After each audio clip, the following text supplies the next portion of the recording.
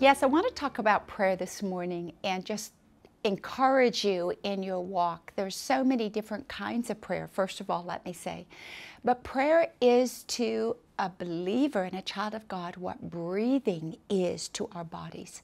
It's exhaling and it's inhaling. It should be as natural. It should be as daily. It's not just an event, but praying without ceasing is a natural communion of your heart with the heart of God on a continual basis. It's keeping your minds and your thought focused on Him and just whispering, "Thank you, Jesus, you're with me today." Everything we do. It says pray without ceasing in Thessalonians. So when we talk about communion prayer, that's where, like in a relationship, two people in intimacy sit down and talk about the deepest things in your heart. Revelations 3:20 says, "I stand at the door of your heart and I knock." Jesus is talking to His church because I want to come in and I want to have sweet communion and fellowship. Just sit down and talk to me like a person. Tell me what you're thinking, where you're hurting, what you need. Talk to me about your dreams. Let's take a walk together like He did with Abraham in the garden and He walked with Eden. Let's just talk as friends, just like you'd pick up the phone and you'd share and talk with your best friend. There's nothing He doesn't know anyway.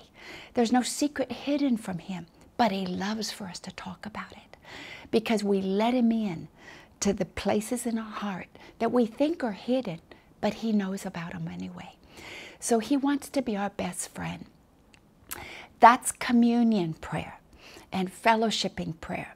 And then there's asking prayer where we can come and say, you know, Lord, we have this need, or I have a friend who needs you or is sick, or we stand in the gap, as Ezekiel says, for somebody else who has a need because we know the Father who created them and who has the answer to that need.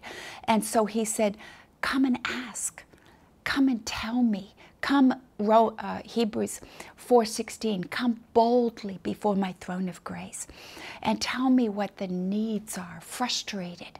You're meeting a situation in your life you don't have answers for. Well, I want to tell you who does, and He does. An answer for everything, and it's in the Word. Sometimes answers are delayed, and we don't know why it's delayed. But do you know what? Jesus is working with so many pieces of the puzzle to put everybody in the position that they need to be for one life to get saved. Who's going to witness? Who's praying? Who's going to disciple them?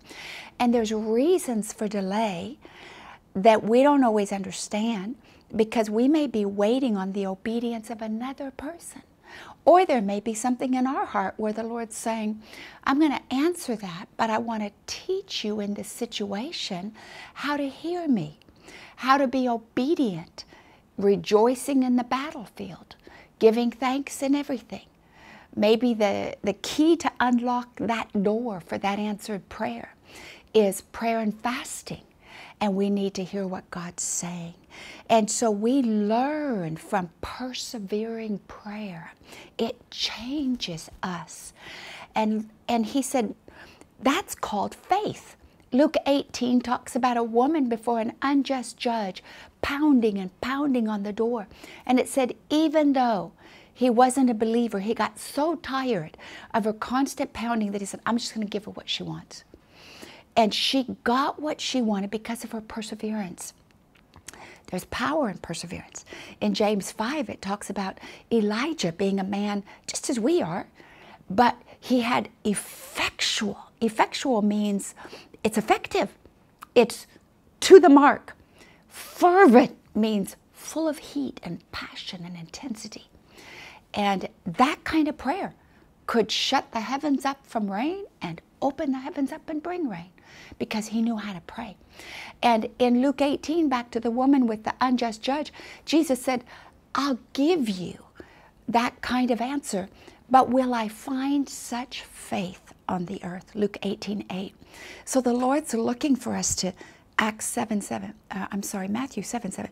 Keep on asking, keep on seeking, keep on knocking. And isn't it neat that the first letters of those words, ask, seek, and knock, all spell ask. So the Lord wants us to. But persevering prayer changes us from something of wanting to do things in our own strength, self-dependency, trying to get quick answers, to depending totally on the Lord and realizing that He's got this thing. And sometimes answers do come, but not the way we asked. Sometimes we ask the wrong way. James 4 says you didn't get what you wanted because you asked amiss. Your motives weren't right. Sometimes, was it enough faith? Sometimes, is there another obstacle we don't understand? But you know what? When we pray for somebody to be healed and God still takes them home, the bottom line is He's sovereign. He loves us. And He says, keep on coming. Don't let one unanswered prayer, ever shipwreck your faith. Keep on coming, keep on going. And we go from glory to glory and level to level in our faith and in our experience because we keep on with that boldness, with that fervency, with that effectiveness in prayer. It's our call, it's our privilege, it's our responsibility because it was the lifestyle of Jesus. So He teaches us to pray. And that's the one thing the disciples said, please, Lord, teach us to pray. They saw His power and miracles came from His prayer life. So Jesus models to us what we need to live on a daily basis. And we say in Africa, where I'm from, it's not optional. It's do or die, just like breathing is to a person. So I encourage you to press in deeper. Know Him in prayer, and He will speak to your hearts. It's two-way. Speak and listen. Speak and listen. Hey, thanks so much for watching this video. I'm J.D. Walt, and I work for Seedbed, and our mission is to gather, connect, resource, and commission the people of God to sow for a great awakening. We would love for you to join us. If your heart is as our heart, hey, we'd love for you to subscribe to this video, like it, share it with others. Thank you so much